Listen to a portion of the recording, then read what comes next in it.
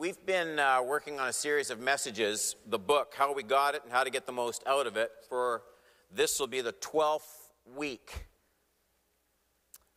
About the first 5, we studied the nature of the Scriptures, how we got the Scriptures, the collection of books that we have, the nature of inspiration.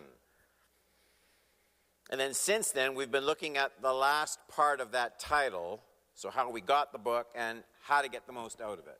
That's what we're talking about in these recent weeks. Now, we've been away from it for, 2 Sunday nights? 2 Sunday nights, yeah, because we had the Easter musical and then World Impact Sunday. The text we're kind of unpacking is 2 Timothy 3:16 and 17.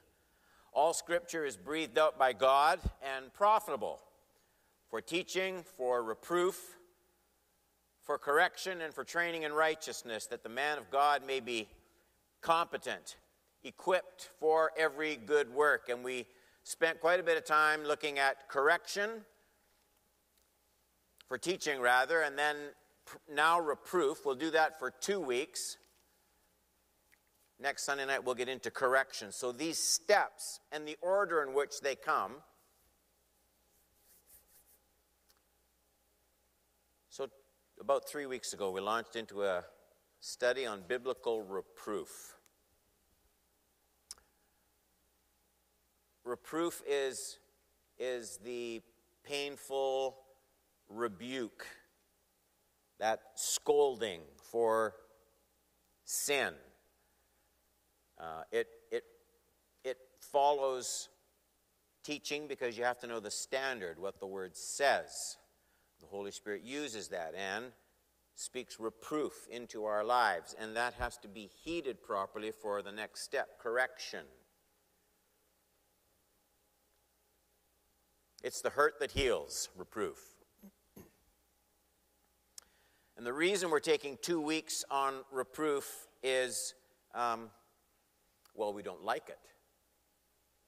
We don't like reproof. And our religious culture has infected all of us with the idea that because God is love and gracious, it just follows logically that his dealings with us should always feel positive, not negative. Positive and negative are words that should only be used to describe electrical current. Reproof doesn't feel up. Reproof doesn't feel positive, and therefore it can't be good for us. We shouldn't have to put up with it. It might smother our self-image.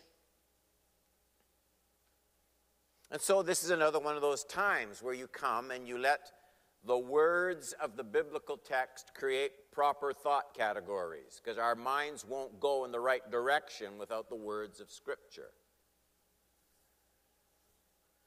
If God's word is true, reproof is good. Overwhelmingly good. And the biblical evidence here is just so lavish, I didn't want to just rush over it in our last study. I was surprised as I just started to accumulate and pile up the things God says he will do as a result of our hearing reproof with meekness and teachability and submissiveness. What God will do for people who embrace his reproof. That's what I want to go over quickly now in the next 4 or 5 steps. 1, heeding reproof stops the progress and damage of sinful actions in our lives. You all know the story, 2 Samuel 12, 1-7. Nathan, the prophet, comes to David and exposes David's sin. And it says, verse 1, the Lord sent Nathan to David, and he came to him and said to him, there were 2 men in a certain city, the one rich, the other poor. The rich man had very many fields and herds. The poor man had nothing but one little ewe lamb which he had bought.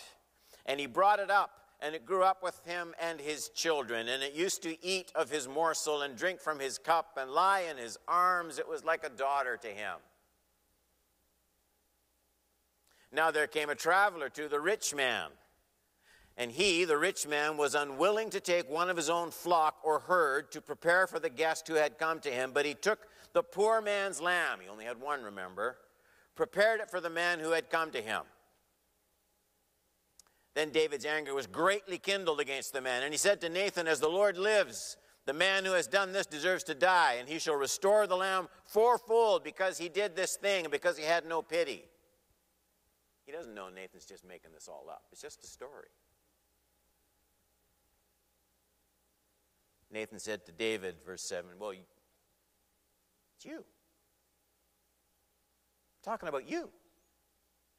Your sin with Bathsheba, that other man's wife. You are the man. Thus says the Lord, the God of Israel. I anointed you king over Israel, and I delivered you out of the hand of Saul. It's a fascinating story. Nathan has to expose David's sin with Bathsheba. That's his job as the prophet. David's king. Risky business. In order for David, the man after God's own heart, in order for David to see the wickedness of his own sin, Nathan has to put David's sin, at least temporarily, into another person's life, this fictitious character in his story. And when David sees his own sin in the life of someone else, he's enraged by it. Life lesson there. Sin always looks worse in other people than in us.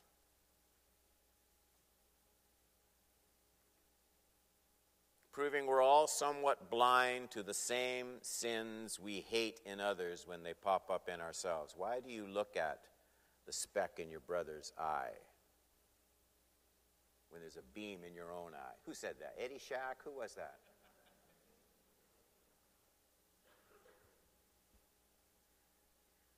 The whole point of Nathan's story is even King David, the man after God's own heart, he has to be made ready for reproof. We're not naturally drawn to it. Not any of us. And so God sets up Nathan's assignment because God wants David to learn to respond with the same sensitivity to his own sin as he would to the sins of others. It's quite a job. And God wants to use Nathan's parable to do this for David because God knows nothing good is going to happen in David's life until he learns to embrace reproof for his own sin.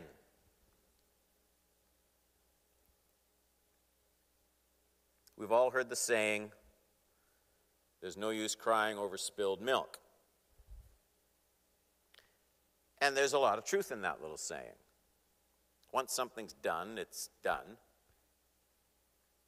There's no point wringing your hands over something you can't do anything about. Just move on. So why does God go to all the trouble of getting Nathan to confront David with his sin? It's already done. Why bother digging up, rooting up the past, grubbing around in the past? Is God just out to rub David's nose in his sin? Is God just out to make us all feel lousy about all the things we've done? Is he a killjoy? No.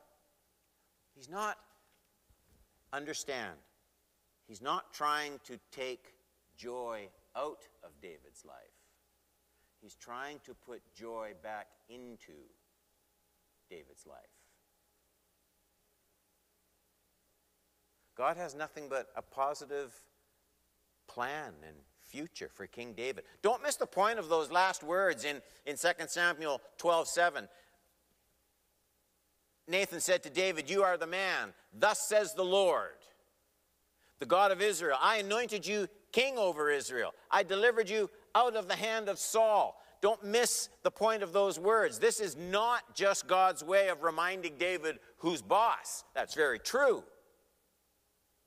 But there's more than that here. This is God speaking by the prophet as he brings David to a point of reproof for his own wickedness, saying, you're not king by accident, David. I brought you here. I delivered you from Saul.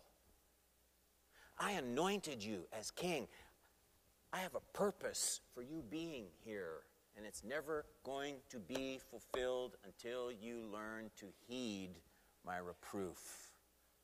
Everything's going to come to a screeching halt. I wonder how many times that's true of me, true of you, where God has things he wants to unfold, but somehow, because we've got it in our heads that, well, there's something there, and he wants to bring us with meekness to a point of mourning over sin, and we resist it because, well, life is short, and we want to feel good, not realizing all the while that God uses reproof to fulfill his purpose in our lives. God uses the painful process of reproof to restore joy into our lives, to make them start to bloom and sing, but on his terms. That's the goal of realized reproof in my heart and yours. Okay, point number 2. You want a great verse of Scripture to underline in your Bible, write it out 500 times so you never forget it? Reproof opens up our lives to the ongoing work of the Holy Spirit. Proverbs 1:23. Do you have it in your notes? Read it out loud with me. If you turn at my reproof, behold, I will pour out my spirit to you. I will make my words known to you. Wow. It's one of the greatest promises in all of recorded Scripture. I don't know of any other verse. I don't know of any other verse that so plainly spotlights the sheer blessing of heeding God's reproof. 2 things grow out of that wonderful verse. Ignoring reproof at any one point. It doesn't have to be a lifestyle of ignoring reproof. Ignoring what you know to be the Spirit of God bringing reproof into your life for something not done, or something done incorrectly, or something ignored.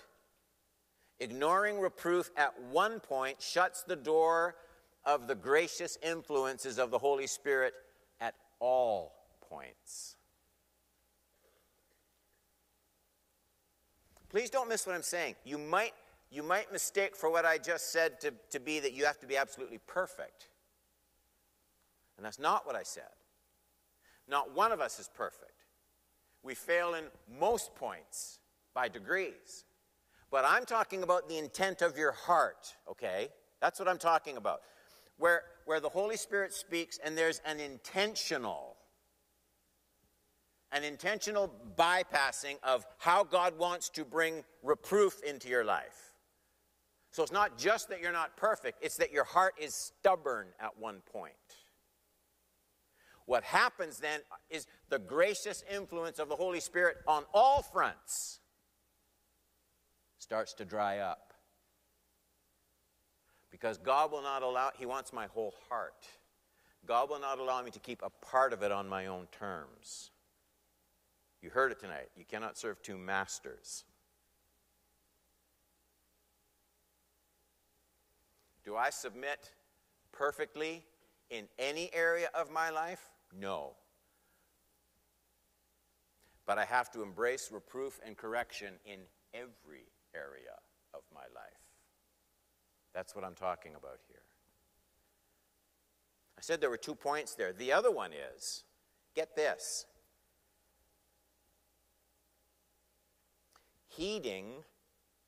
finally heeding reproof in one small, cherished area of sin opens the door for a deeper work of the Holy Spirit in every other area of my life as well. In other words, in both directions, it's exponential. Being stubbornly self-willed in one area starts to shut down everything. Yielding graciously at a cherished sin opens the door wider for the Spirit's work in every area of my life. There's so much riding on this.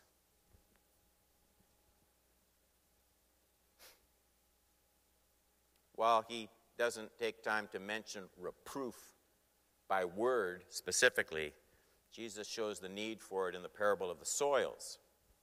You remember, some seed, says Jesus, lands on wayside soil, pathway soil.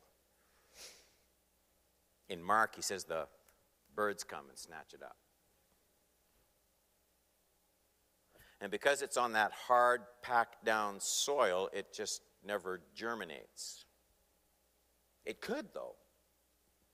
What would make seed germinate on hard, packed down soil?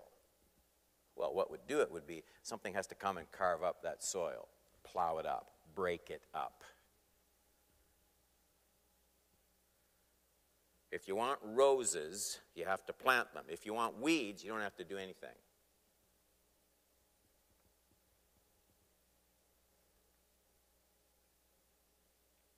Turn at my reproof.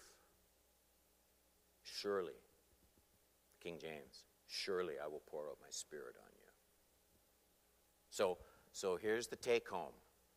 God only plants his Spirit in sensitive hearts. Stubbornness quenches the Spirit. Don't mistake the pain of God's reproof. Don't mistake the pain of God's reproof for the absence of the Spirit. That's not the case. It's the work of the Spirit. Embrace it. Embrace it. Point number 3. Heeding reproof germinates the life-giving power of the Word after it's been studied. The text here is James 1:21. Therefore, put away all filthiness and rampant wickedness. So the text is talking to the church, and it's talking about sin. Right? Filthiness, wickedness, that's not rocket science. It's talking about sin. Put it away. Rampant wickedness is a very peculiar and specific way of talking about it. Rampant wickedness is the kind of wickedness that is culturally acceptable. That's what makes it rampant. Everyone does it. And because it's rampant, because it's culturally acceptable and encouraged, it's very easy for Christian people in the body of Christ to think, well, like, are we the only ones that really think this is wrong? Like, are we just intolerant prudes? Like, what is with us? And so wickedness grows and it starts to flourish. Now, he's going to talk about, so here we are. We live in this culture. We come to church. We read our Bibles. We go to Bible studies. We sit in Christian ed classes, and there's God's Word, okay? What's going to make that Word do something in my life? You don't want to waste your time here. What's going to make God's Word do something in your life? Therefore, put away all filthiness and rampant wickedness, that's the sin, receive with meekness. Now, why meekness? Well, because if there's rampant wickedness, widely accepted, widely justified, applauded by the culture, and I hear God's Word, and God's Word speaks against it and starts to expose something in my own heart where I've grown quite careless about this rampant wickedness, it's very hard for me to stop and say, everyone is wrong. The Word is true. And I know it'll bring some measure of persecution and rejection, but I want to let the Word expose the sin in my life. Receive it with meekness. Receive it with meekness. As I read God's Word, it will expose the things that need cleansing. It will expose the things that need replacing. And James says the only proper way of digesting scriptural truth so you're not wasting your time with your Bible is it has to be heard with meekness, with humility.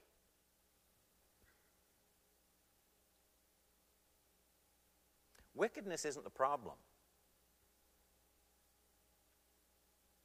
That might surprise you. Wickedness isn't the problem when I read God's Word. God has made provision for all my sin. It's a glorious thing about the gospel. There's no sin that's just so big that God goes, Don, yikes, sorry. Can't help you. Join another religion. There are no sins like that. Wickedness isn't the problem. Wickedness defended is the problem. Everybody get that? Wickedness defended is the problem. Defended against the light of God's revelation. Defended against the voice of the Spirit. Defended against the teaching of the Word. Defended against reproof. 4. Heeding reproof restores fellowship and communion with our Lord. Revelation chapter 3, 19 and 20. Those whom I love, I reprove. Don't you love it? Those whom I love, I reprove and discipline. So be zealous and repent. Now, these next words you've heard since you were a kid, but you probably never heard them in their context.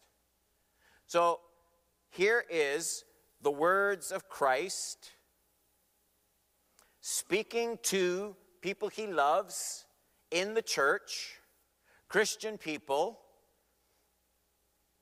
whom he brings reproof to and discipline and calls to repentance. Okay? Then, behold, I stand at the door and knock.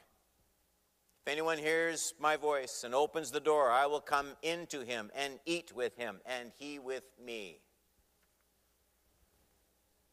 Now, as a kid, we sat at the kitchen table, 6 of us. Sat at the kitchen table in a kitchen that's smaller than any kitchens anybody has. You ever notice how families of 15 used to live in 1,100 square feet, and now families of 2 need like 8,000 square feet? Like, what has gone wrong? We used to sit around that kitchen table, and there were 2 plaques hung the way they used to hang them, about 4 inches from the ceiling. You want them nice and high. Over here was the unseen guest. Remember the little poem prayer thing about the unseen guest?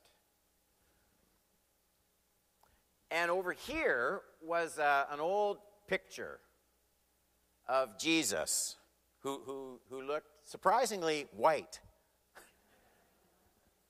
And he had a gold, it was always like a glow around his head.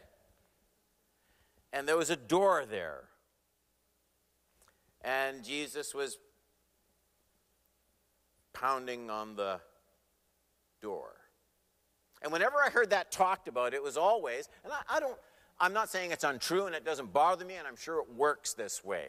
Sinners, Jesus comes and let him in, let him in, let him in, and he will. He's very gracious. That's fine. It's simply not what that verse is about. Never has been what that verse is about. It's Jesus, but he's knocking at the door of Cedarview. Hello, can I come in? Could I come in, please?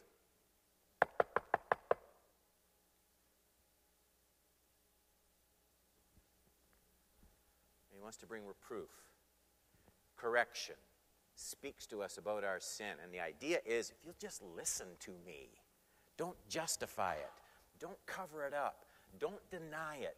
Just lay it all at the cross. Weep for your sin. And I'll come in and we'll have dinner together.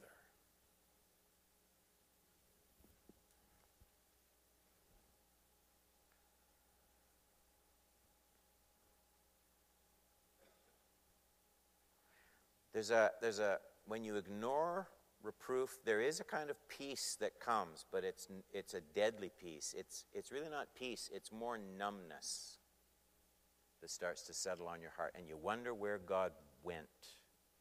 And you may not trace it back, and you might not even be able to trace it back after a while, but there was some point where the Holy Spirit spoke, and someone didn't listen.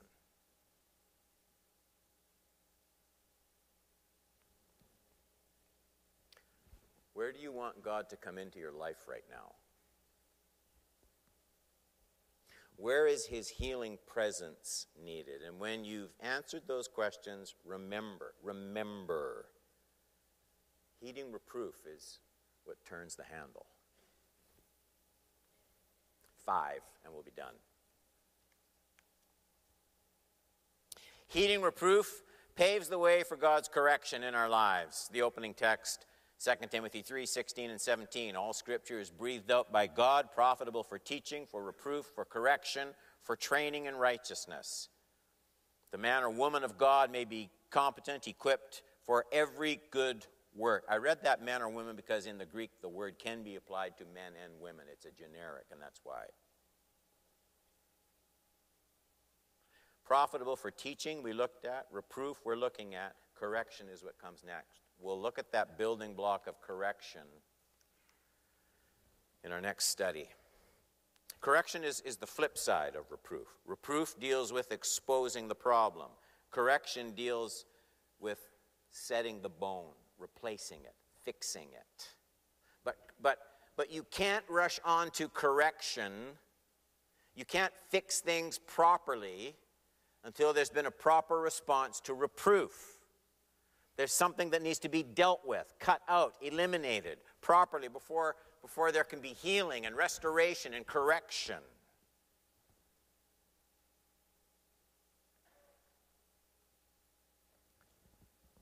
I'm convinced that many people find the Christian life not working for them because they've tried to adopt and just set new things. They read a book. They go to a conference. They hear a message. Oh, this is what will bring new life. Oh, this is how God wants to work in my heart. Oh, this is what will bring the Bible to life for me. Oh, this is how God wants to guide. And there they go. Surely this will work. I've tried a whole bunch of other things. And you can't just bring something new into your life if the Spirit is talking with an edge of reproof about something old.